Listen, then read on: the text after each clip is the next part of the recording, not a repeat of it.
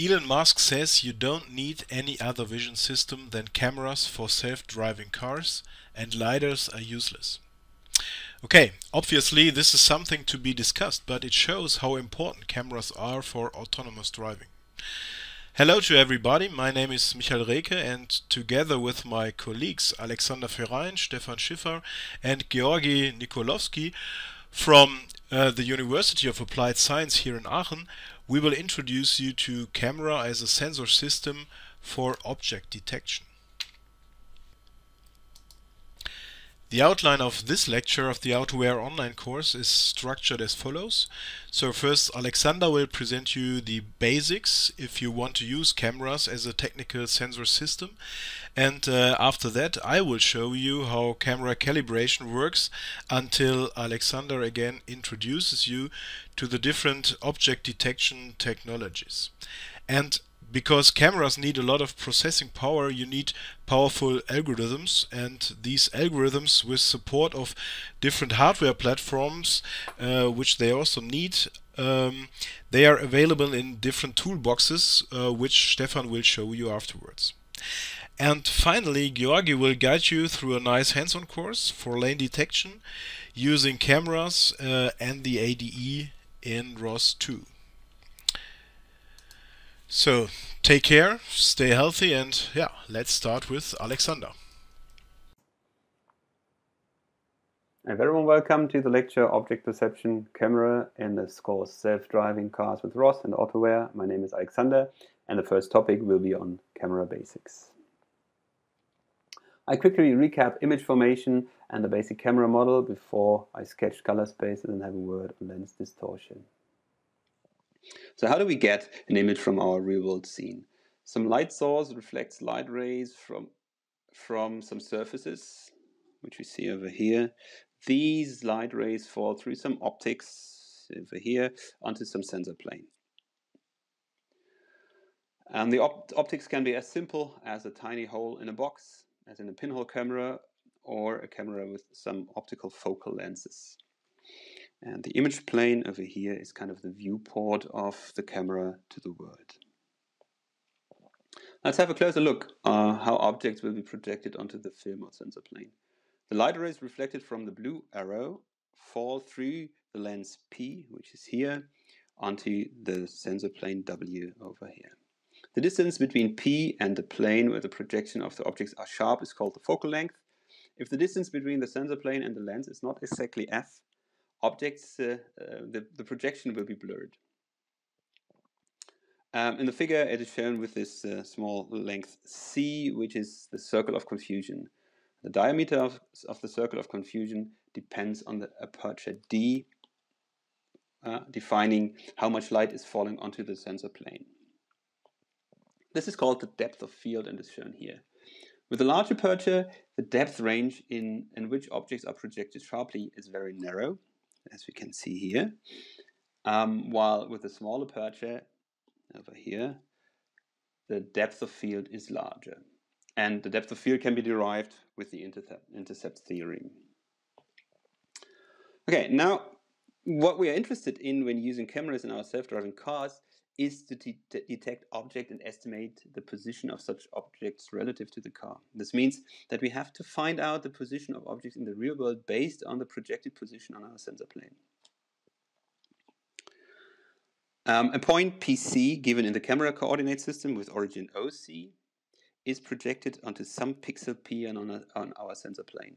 If we know the rotation matrix RS and the displacement of the sensor plane origin CS with respect to the camera coordinate system, we can calculate the projection of PC. Like we can find out where P is located with respect to PC. Sx and Sy is the pixel spacing. I mean, it's good to know where a point in the camera coordinate system is projected onto, but we rather need to know the projection of any 3D world point.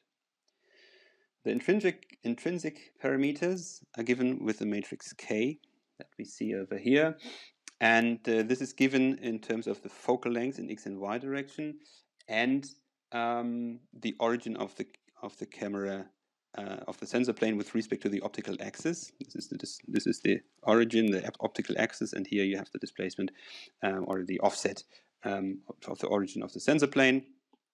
Additionally, for the intrinsic parameters, we also have a skew factor, which reflects that the pixels might not be quite rectangular.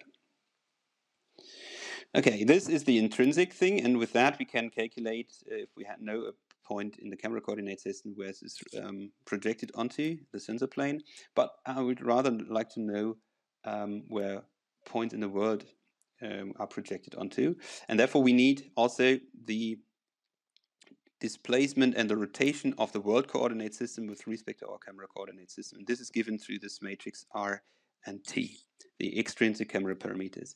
And if we know this, we can calculate where a world point is projected onto our sensor plane.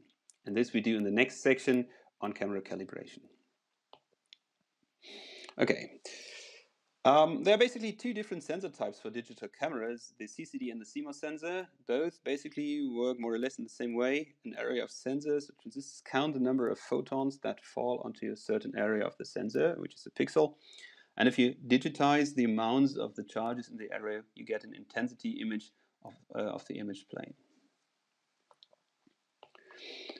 In order to record colored image, we need a so-called Bayer layer, and this is this color pattern that is installed in front of the image sensor. It's a color filter in the colors red, green, and blue, and with that we filter out the other colors. To reconstruct a complete image, we have to use demosaicing techniques in places where the respective color information is not available. A complete imaging pipeline looks more or less like this. The light rays fall into the optics onto the sensor, where the signal is gained and digitized and stored into a raw image format. Here you have the intensities of the Bayer layer, basically. The next step then is to demosaic the image and apply some filters such as sharpening, do some white balancing and gamma correction, and finally compress the image as a JPEG, where you can download it from the memory card of your camera or you get it by a frame grabber. If you wondered why the Bayer layer had more green than blue and red checkers, this is because of human color perception. Also, humans have more cone cell that can detect green light than red and blue. And here you see the reception of human cone cells noted against the wavelengths of the light. And based on an experiment by William David Wright on how humans perceive colors in the late 1920s, the CIE 1931 color XYZ color space has been established and is shown on the left-hand side.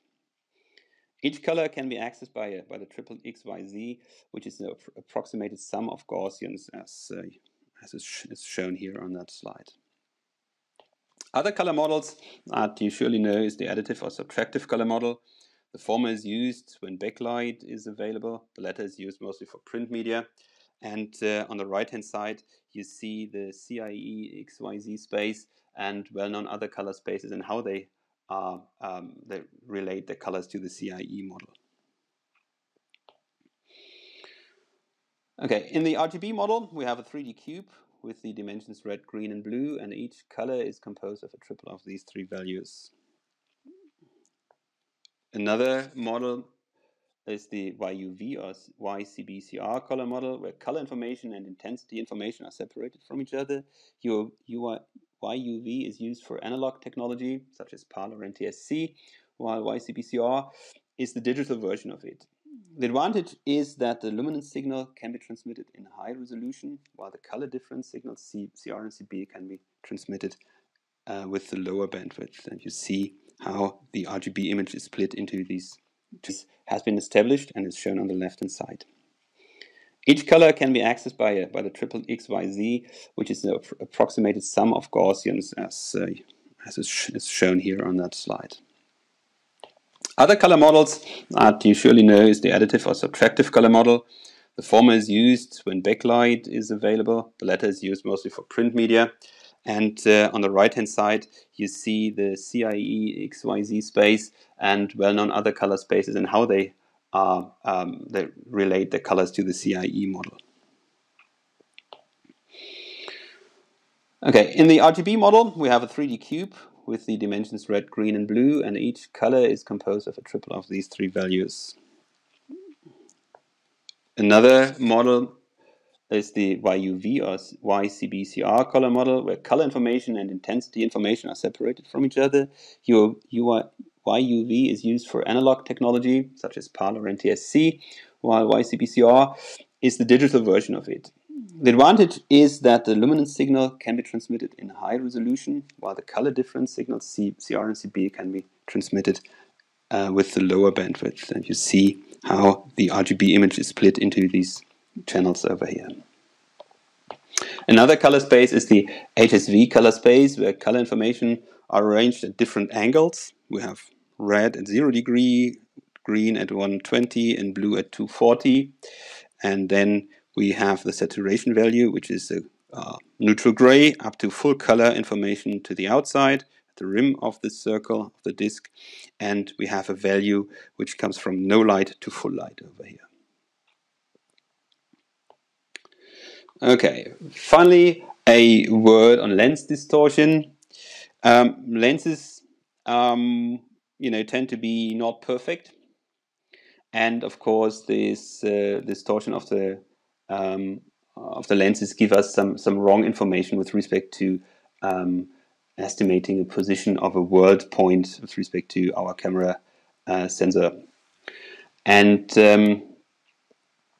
so in general, there are barrel distortions, as you see over here, pincushion distortions or moustache distortions. As these are systematic errors, we can use checkerboard calibrations, for instance, and we account for them in the next section. Hi, my name is Michael Reke, and I would like to show you the principle of camera calibration. So if we install a camera into a self-driving car, and to use this camera as a sensor system to detect objects in the real world, we have to know how can we transform our information from the pixel plane, from the pixel coordinates into the real world vehicle coordinates, to estimate where these interesting objects are in the real world. For this we need these intrinsic and extrinsic camera calibration parameter, as Alex already showed before. So after a small introduction to the goal and the principle, I will show you the procedure of calibration in detail, and finally I would like to give you some hints on the usage of those calibration parameters. Okay, so what we want to do is, if we have a picture like this, this is the typical picture of a monocular camera installed within a car. We want to transform the information of the picture, what we see here, into the vehicle coordinates. So we have here some other traffic participants, like other cars and so on, and we also have some information on the road, like the traffic lanes, and we want to have a look like this, so like let's say a bird's eye view, to estimate the distance from our ego car to other cars, and also the distance from our ego car to the lanes, if it is the lane that we want to follow, or maybe it's the lane we want to change to, and so on. So calculating the bird's eye view, this is the task what we have. Okay, and to perform this transformation, we need to know, as shown before, the intrinsic and extrinsic parameters. So first of all, we have the picture given in pixel coordinates, so within the camera, and we can use our intrinsic parameters to transform the image into first real-world coordinates within the image plane. And so this is a, let's say, a virtual plane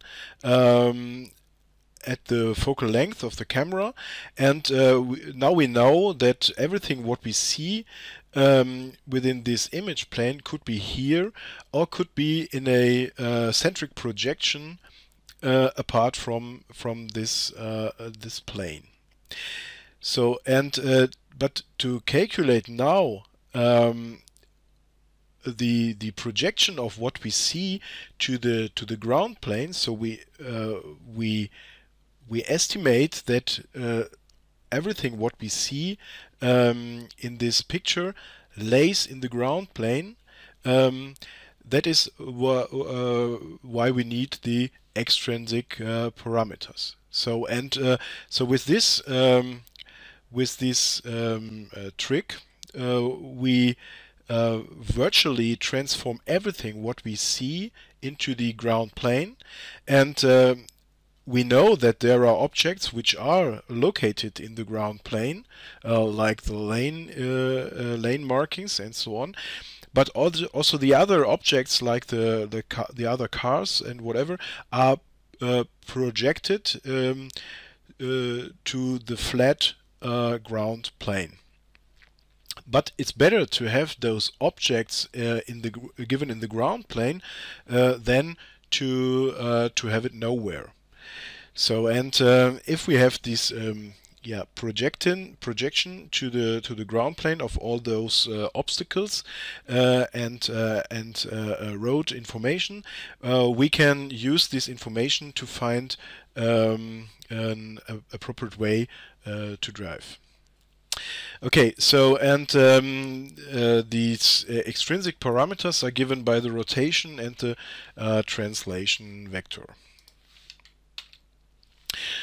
Okay, so what I would like to show you is the principle of Zhang, and he uses a checkerboard, and within or on this checkerboard there is a known chessboard pattern.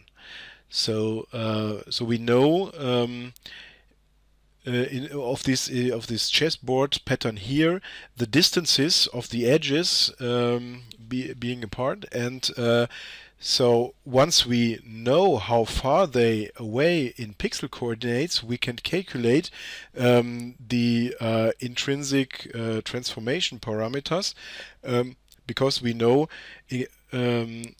how far they are away in real world.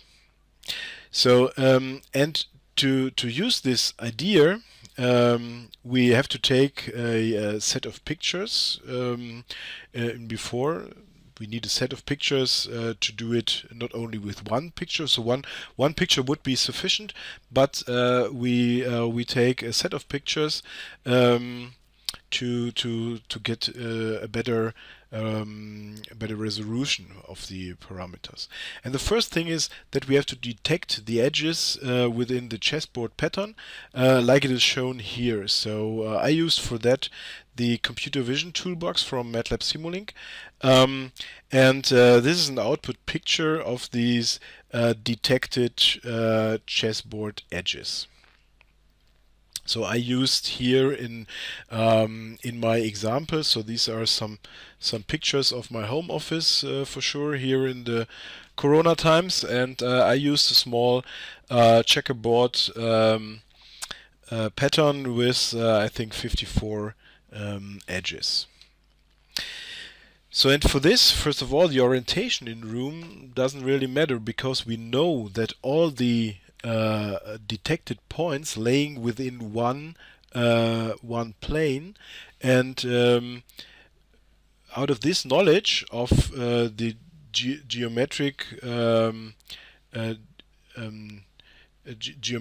the chessboard, and also the knowledge that all the points are laying within a plane, we can first of all calculate our intrinsic or estimate our intrinsic parameters, but we can also show or calculate where these chessboards are located So these are the chessboards within different pictures in comparison to a fixed position of the camera.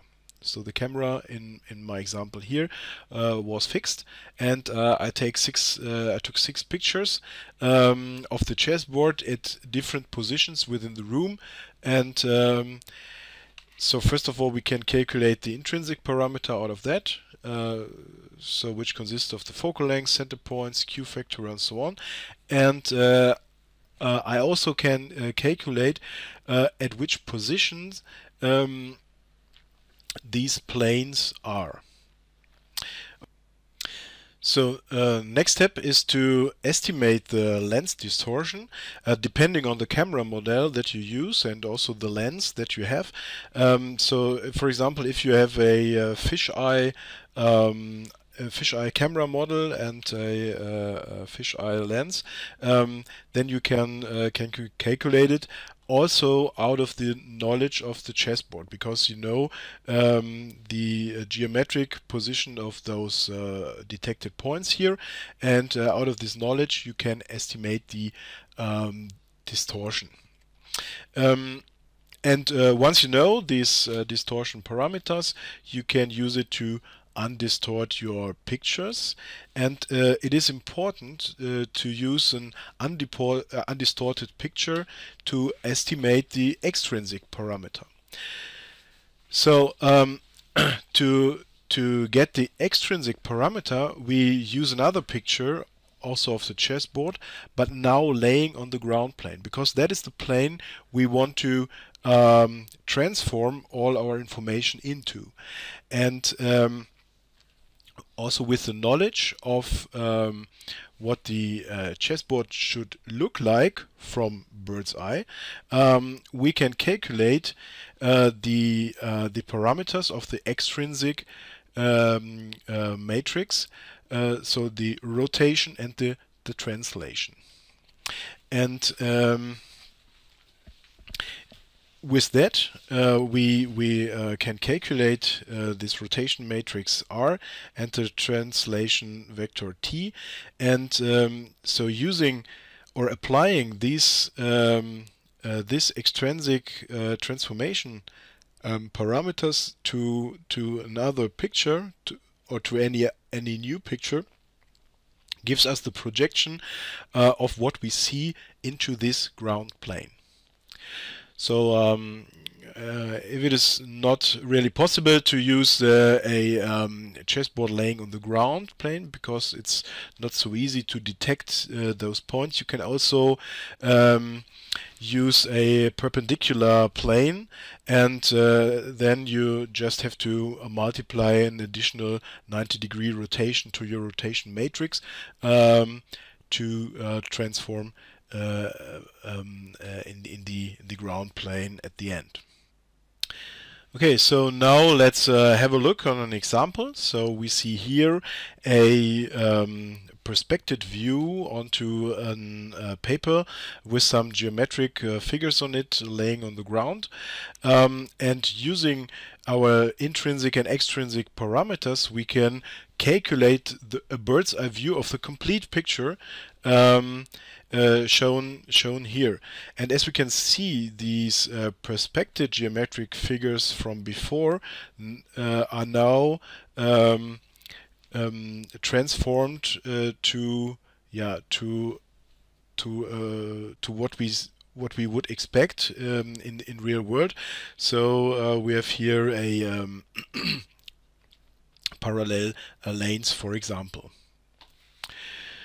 Okay, but calculating a complete picture in bird's eye view costs a lot of calculation power, and it is in most times, especially if you do it with videos, it's not useful to transform the whole picture. And instead of transforming the complete picture, we can first detect objects in our perspective image. So we can detect there the lanes, we can detect there the other traffic participants, and so on. And we can typically put a bounding box around this, or we could detect a lane as a lane given by a few points, and then we take only these few points of those detected objects, and we transform only these points to vehicle coordinates. And yeah, by this we only have to transform a small set of points, and this needs much lesser calculation power than transforming the complete picture. So this presented method works fine if we have flat roads on the one hand, and if we have always a fixed position of the ground plane in comparison to the image plane or the camera itself.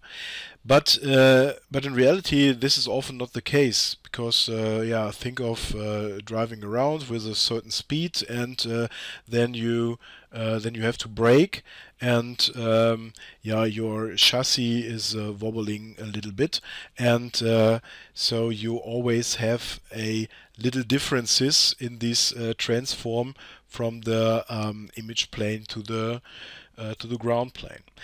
And also, when you drive on hilly roads, yeah, you have to adapt these extrinsic parameters to your current situation, and you can, for example, use the IMU to estimate a variation in your extrinsic parameter needs.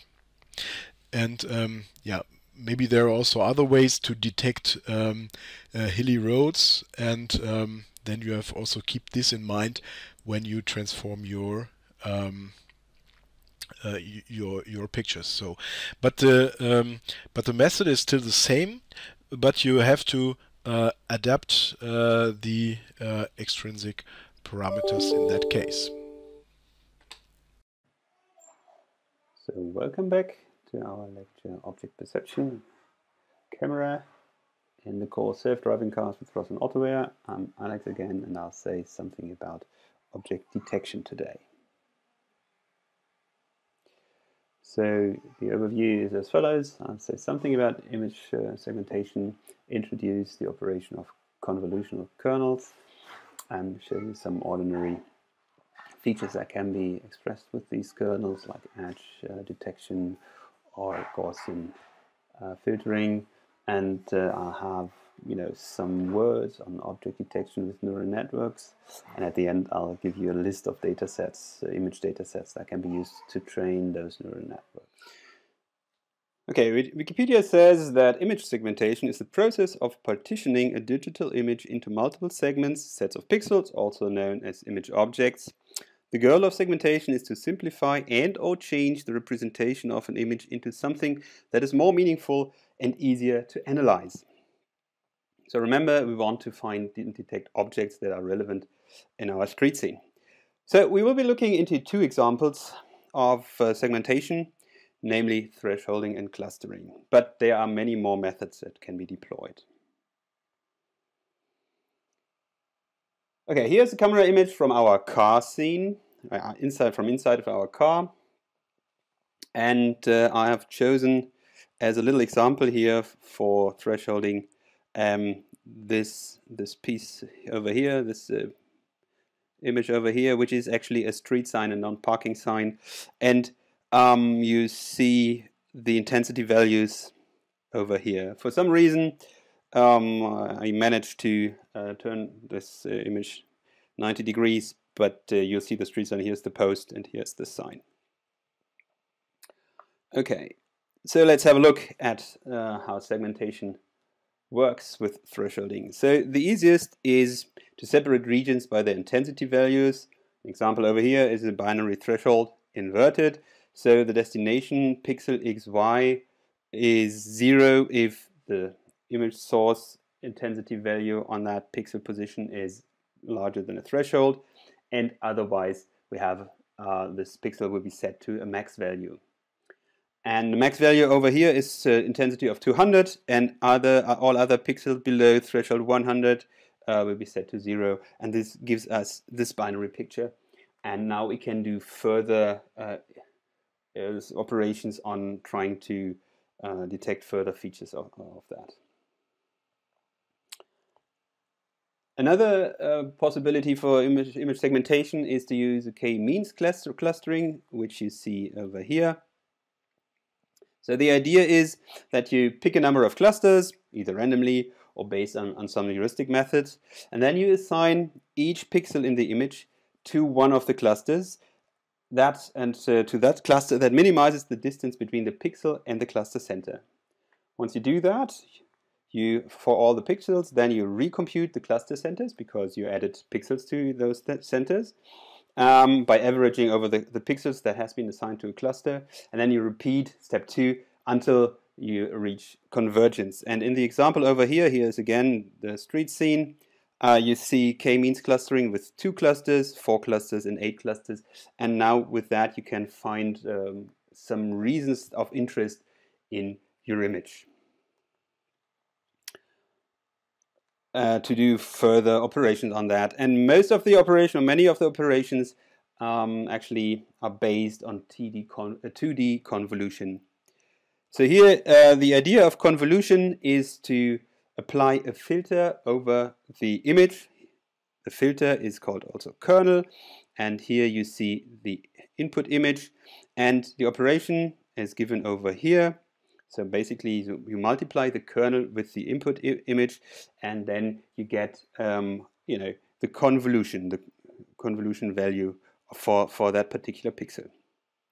And also, what you see that the image size is kind of decreasing because you're going over this this image over here. Okay, so you see there are a number of kernels or different operations. Kernel operation like smoothing or blurring. You can sharpen your image or removing noise. You can do edge detection and so on, so on. So there are many of these operations available. And one such operation that you can use, which is quite advanced, is the Kenny edge detector, which you see the example of our street scene over here on the left hand side. And this goes roughly by first reducing the noise in the image, finding intensity gradient in the image by the edge gradient given over here, and you find out the angle of this gradient, and then you kind of strengthen the edges that you have found with the non-maximum suppression and hysteresis thresholding. I mean, it takes us too far to get into the details, but you see on the left-hand side with the image, you can really detect edges and scenes. And the next step for that would be, for instance, to extract lines from that image. And this is what we see here. So, for instance, you could do a half-line transform, and it gives us in the tree work over here and the woodwork over here a lot of lines, but also very meaningful lines in the area of the street. And with that, you could extract actually the curves of that street. Some other shape of feature detectors that can be used apart from half-line and these and the Kenny edge is, for instance, you have corner detectors where you can detect corners of lines. You can detect circles, and there is also a number of sift or scale invariant sift and surf features, for instance, or you could use something like cascade or Haar classifiers. Those are often used to, for instance, detect faces or something like that. Okay, these were some examples of, say, classical image detectors. In the past 20 years, deep neural networks and convolutional networks particularly have gained immense importance in the object classification. And here is an example of a convolutional neural network that is detecting cars on a motorway. You see pretty exactly that the the net is detecting the bounding box around the cars and the lorries that are driving around here from the front, from the side, from the rear, and so on and so on. So this is an example of the work of Chen and al. 2018. So while we're not being able to go into the details of CNNs, we just want to give some ideas about the power of CNN. Here's the example of edge detection.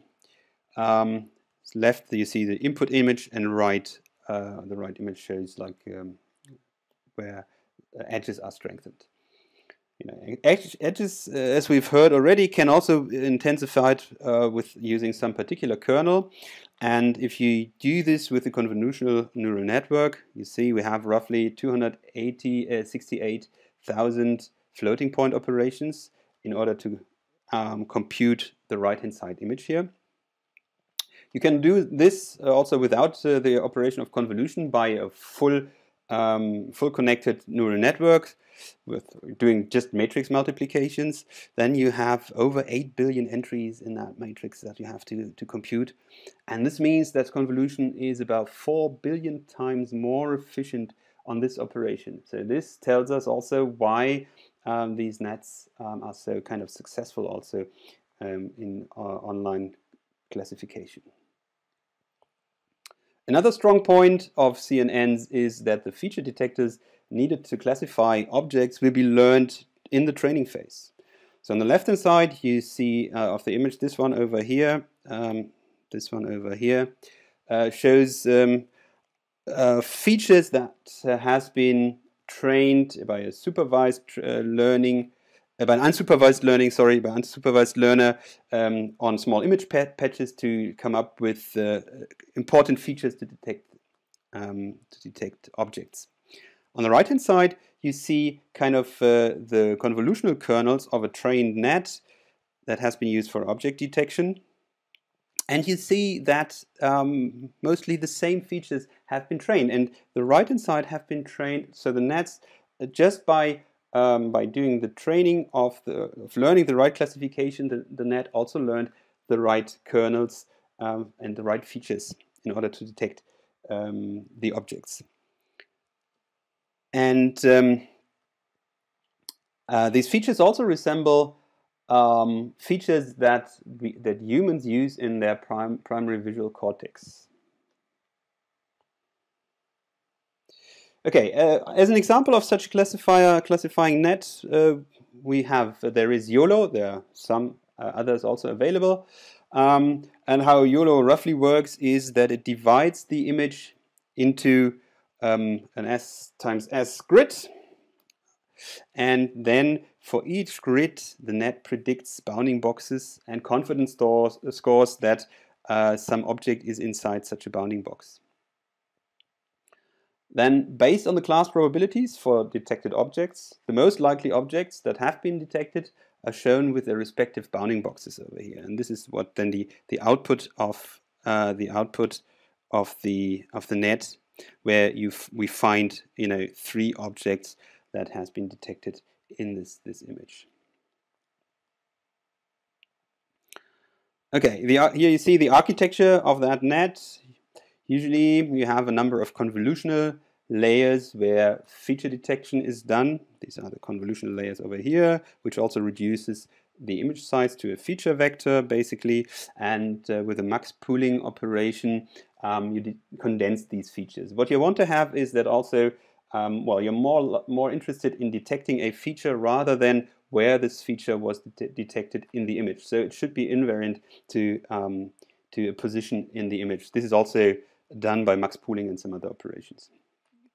So the last layers over here are fully connected layers of neurons, and they are used to generate the classification output. Okay, while these nets are very powerful and robust in general for detecting objects, they sometimes can be tricked easily. And on that slide, I have 2 examples of that. On the left-hand side, you see stickers on a stop sign. And the idea of this experiment was that this should resemble like human-made graffiti. And with those stickers on the stop sign, the neural net that was trained to detect this stop sign failed completely. It couldn't detect any stop sign. And that's to say that possibly if you do it in an ordinary way, like with edge detection and shape detection, you still would have detected a stop sign possibly. The second example is here on the right hand side, where in an image, an attacking noise, artificial noise was added, like some funny noise signal was added to the signal, and the net came up with a completely different object that has been detected. So from a sports car, it changed its mind to toaster, and we humans don't even see this noise, this attacking noise in the image. So it's hard to see these things. Okay. However, I mean, the success of CNNs was made possible by the advance in computing power, particularly having available GPUs, and the availability of large data sets for training the nets. So CNN are supervised learning methods, and for the training your net for the object classification, you need labeled images.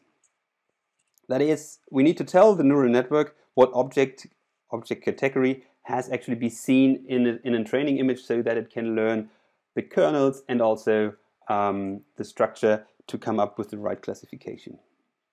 As labeling the images is of course tedious and time consuming, it's good that there are open image datasets available for training your own nets. And here is a list of some nets, some training datasets that are available. Okay, that's it for this part on some really high-level sketch of object detection in a few minutes. Here's some further reading on neural networks. You could check the book by Goodfellow et al. On deep learning, and also I refer to Zalewski's book on computer vision. There's also some practical introduction with computer vision and OpenCV. And of course, check for OpenCV to available algorithms. Hello and welcome to another unit of the lecture on object perception, the camera. My name is Stefan, and in this unit I will be talking to you about available toolkits that can be used for camera-based object perception. So without much further ado, let's get started.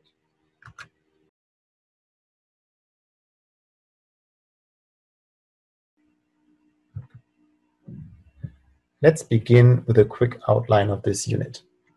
First, we will be talking about CUDA. Then we'll have a look at the computer vision toolbox from the MathWorks before we will talk about OpenCV. Finally, we will conclude with a little comparison. So the first toolkit we look at is CUDA. Camera-based object perception can be computationally rather expensive. The computational demand naturally grows with the number of cameras that you have and their respective resolution. Many computer vision algorithms and applications strongly benefit from GPU hardware acceleration. This is because it turns out that you can use a GPU for more than just graphics. You can have a general purpose GPU, or GPGPU for short.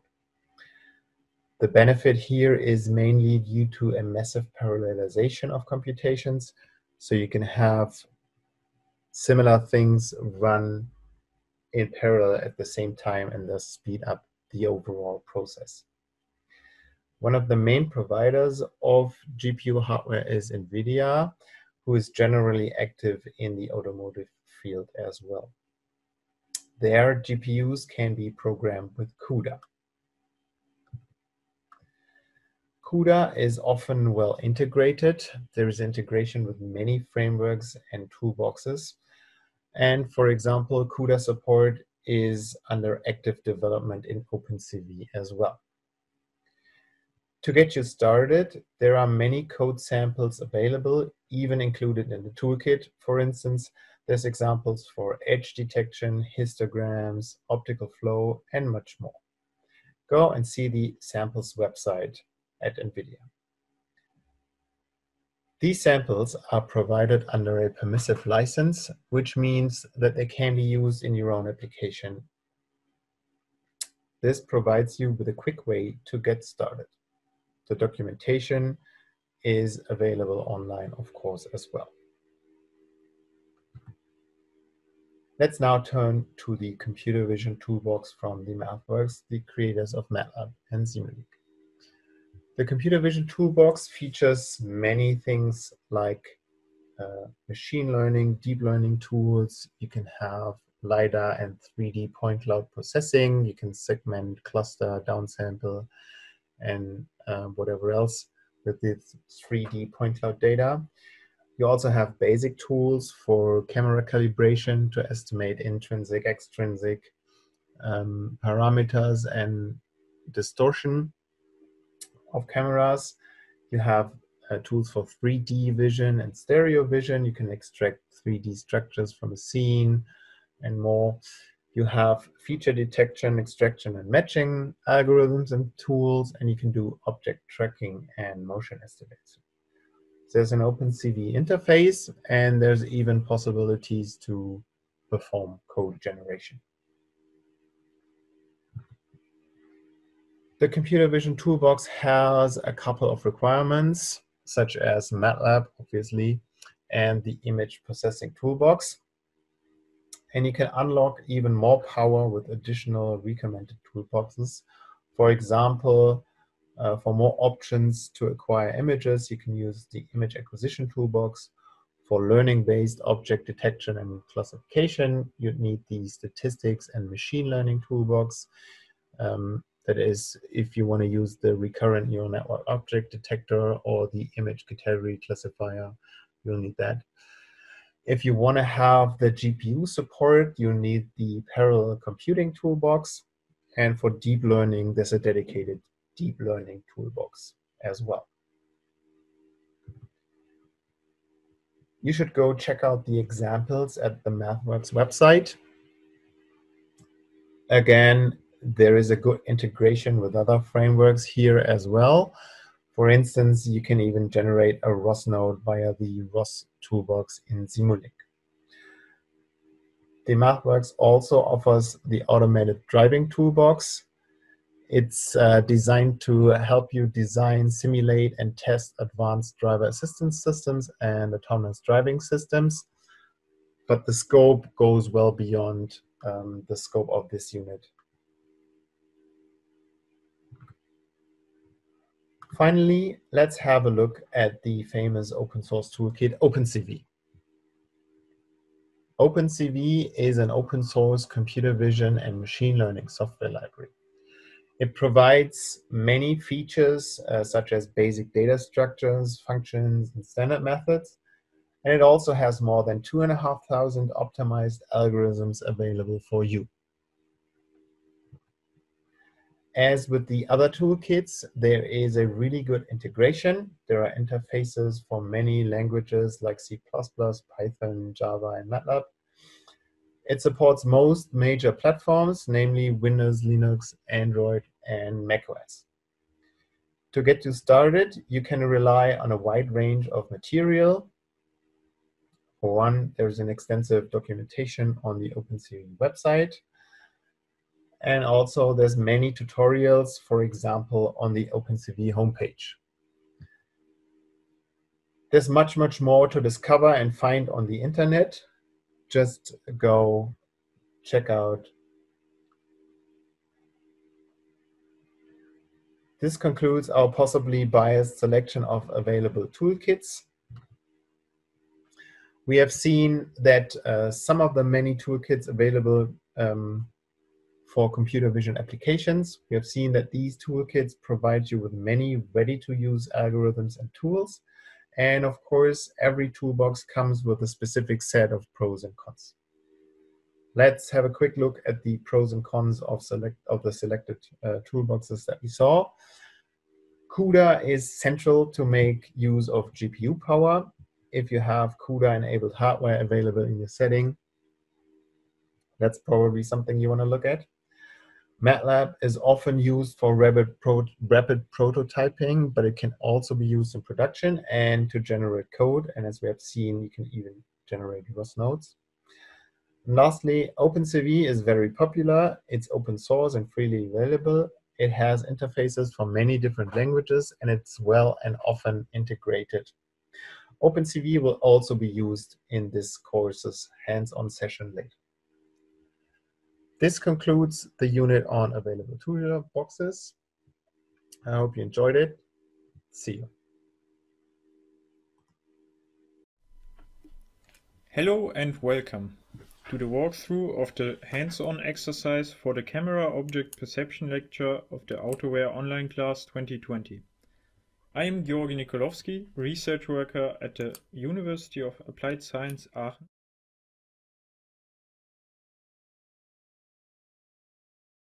The first part of the walkthrough is going to be an explanation of the exercise, and the second part is going to be a guided solution of the task. The learning goal of this exercise is to teach you how to create simple ROS2 nodes, use custom defined ROS2 messages, and utilize OpenCV data structures and functions to project image points to a ground plane. You will learn some camera parameters and necessary mathematical functions for the projection. You are expected to have worked with ADE, ROS2, and C++ by now. If you use the ADE from Autoware, you will need to install libopencv-dev first. What is the useful information you get from this exercise, and in what context can you utilize it? In modern autonomous driving, camera data is processed in many ways, one of which is the extraction of lane information. For that purpose, lane detectors have been implemented. In our research environment, we have made use of the pre-trained model of LaneNet provided by NVIDIA on their NVIDIA Drive PX2 platform. It can extract and label image points where lanes are seen in images. This data is quite useful, but it can be enhanced by applying the methods of this exercise. With the back projection into the ground plane, i.e. the street, you can relatively accurately predict upcoming required actions for staying in lane or switching lane. You can predict this by, for example, evaluating the curvature of the street in a certain distance. But the evaluation is not part of the. What we are going to do is project and visualize the data generated by the LaneNet model on our NVIDIA hardware. The source will be built up of 4 packages: the lane detection data loader, where the data and the code which loads the data into the ROS framework is located. You run the software in this package when you want to play the data. You can't stop the data though. You will have to rerun the node to play it again. The lane detection projection package contains the lane_detection_projection.cpp file, in which you will need to solve task 1 and 2. Lane detection visualization contains the lane_detection_visualization.cpp file, in which you will need to solve task 1 and 3. Lane messages is a package containing custom messages which you will make use of in this task.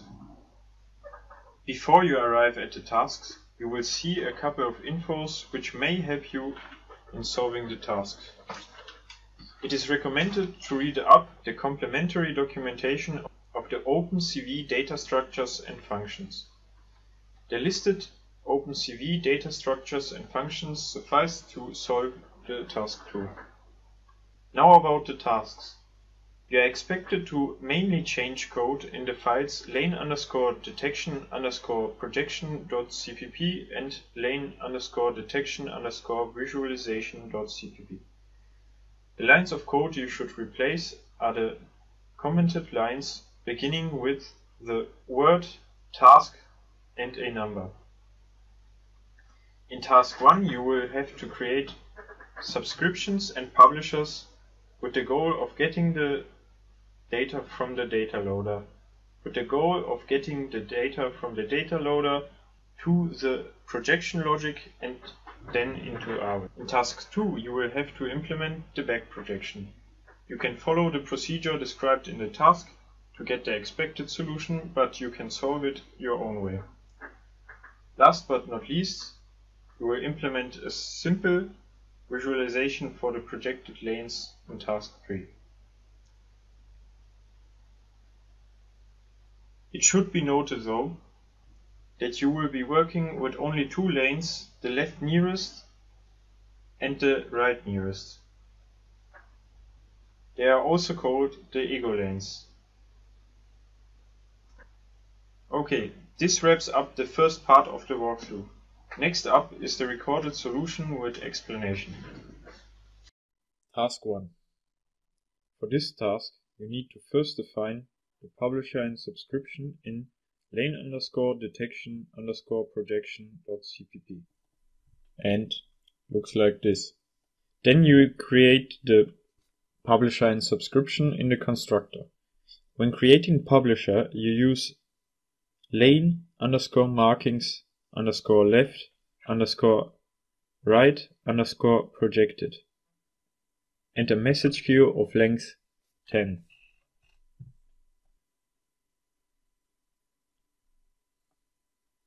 The subscription subscribes to lane_marking_left_right and has a message queue of 10.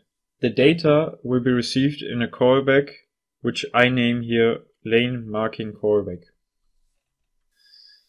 The publisher will publish messages of type lane marking projected array both, because in this message type we have markings left and marking right, which represent the left and right lane. And it subscribes to lane marking array both, which is a message type that has markings left and markings right representing the left and right lane, this time only in image coordinates. Now we just have to add the signature of the callback function we bind here, called lane marking callback.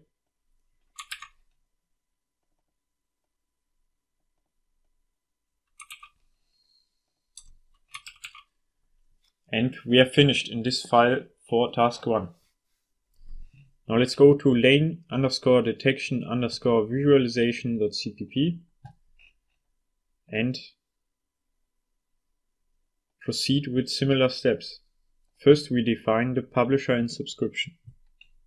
Then we create the publisher and subscription in the constructor. The publisher publishes messages of type marker to the topic visual feedback.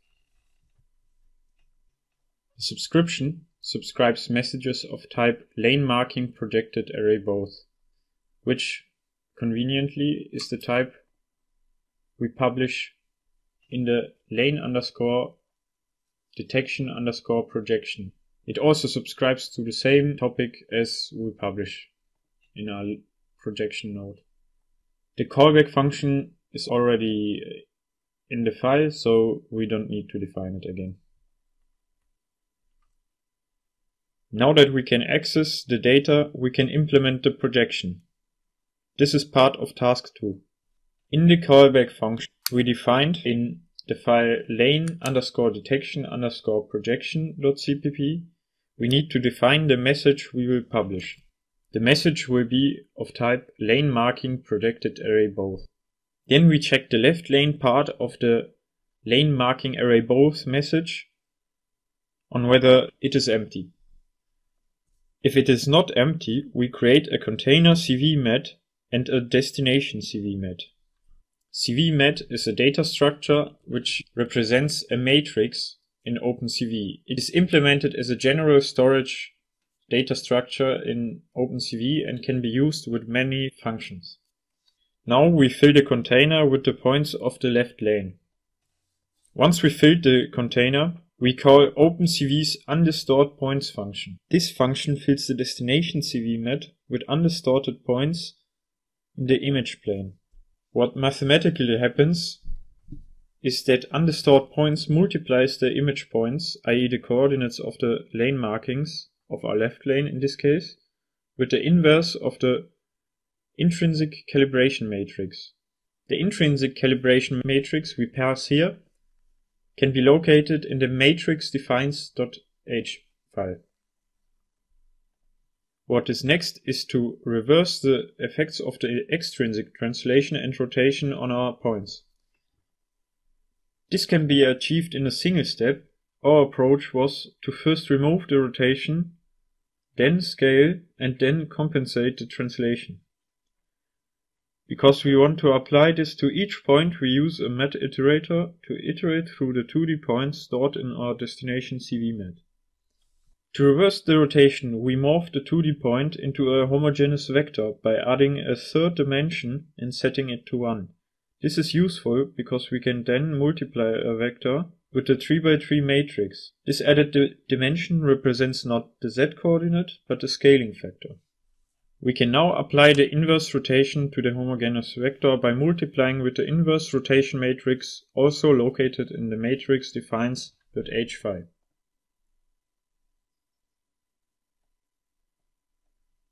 Afterwards, we need to scale the rotated vector to match the scaling of the translation vector. As we want to scale into the xy plane, the z-coordinate becomes the scaling factor of the translation. Our calculation was to normalize the rotated vector so that the scaling factor is 1, and then multiply x and y coordinates by the scaling of the translation vector. For convenience, we stored the translation vector also in a CV mat called transform matrix, which you can find in matrix defines.h. At last, we can compensate the translation in x and y and store the projected point in a custom defined lane marking projected message and add it to the resulting points for the left lane. For the right lane, we repeat the same procedure, and once all calculations are done, we publish the results. The third and last task is to take the results produced by the code in task 2 and visualize them appropriately. For that, we use ROS2's visualization messages.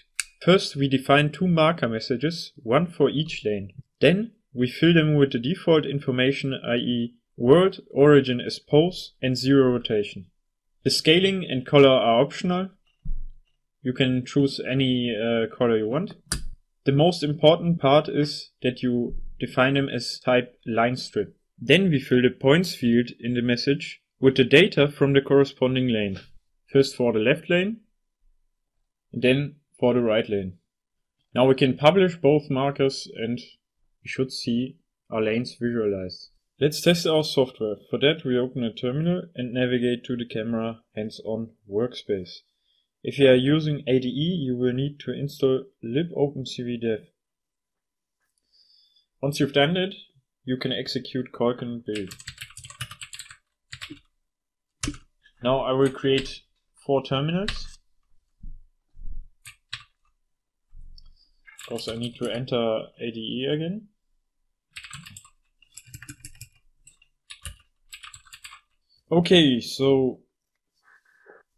Now in the 4 terminals I've created, I've sourced the install setup.bash to be able to ROS2 run my nodes. And now I will start by ROS2 running the data loader node. Then in the second terminal I will ROS2 run, and in the third I will ROS2 run my lane detection visualization node.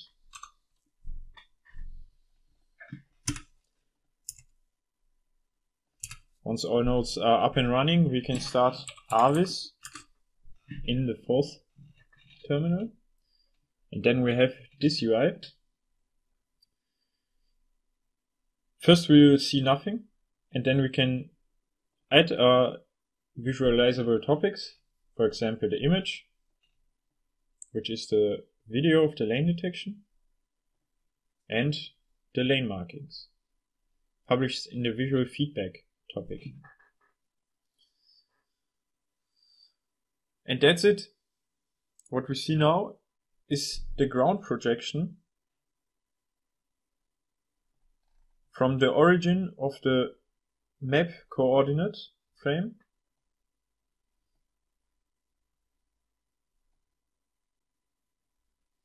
And with this you can now calculate curvatures and predict the next curvature in a certain distance.